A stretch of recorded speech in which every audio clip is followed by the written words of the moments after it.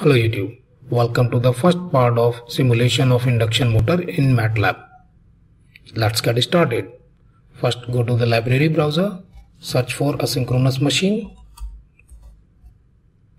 drag and drop this here.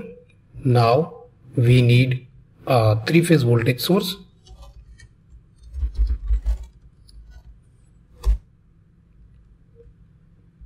In order to measure the current and voltage of this circuit, we need a 3-phase voltage measurement block.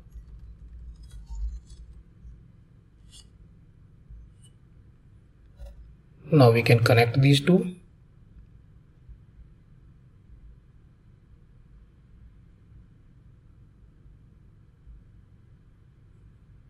And the output of this to the motor.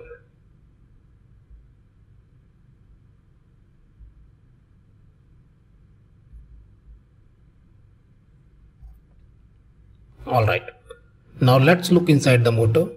Inside the motor you can choose the type of the rotor. Let's select the squirrel cage and we can select a preset model. Let's select this one here, which is of 200 horsepower, 575 volt, 60 Hz, and the RPM of the motor will be 1785. Select OK. We need to provide some torque to this motor. So select a constant block here.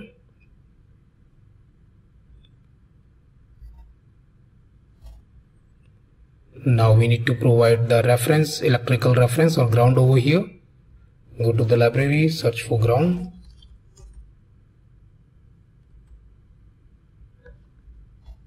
Go to the down here, you will find this ground block over here.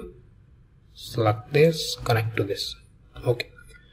Now in order to observe the output of the motor, we need a bus selector so that we can select some particular output, in this case the speed of the rotor. We can delete these two and OK. We need a scope to observe the output wave,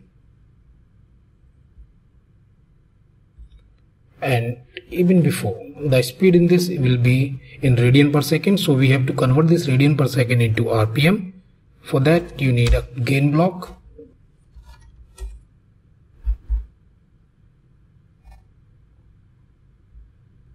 The value of the gain will be 30 over pi. Okay. Now we need to set the voltage source voltage to 575 as per the motor requirement.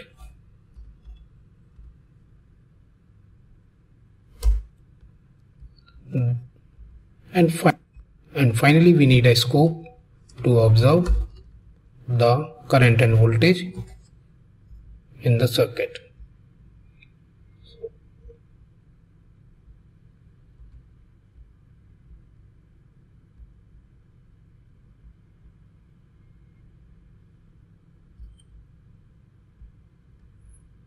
And lastly, a power GUI block.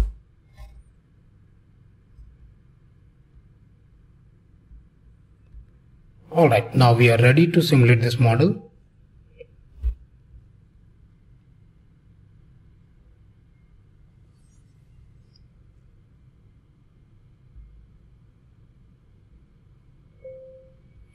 As we expected, the final speed output is almost what we have seen into the input setting of the motor.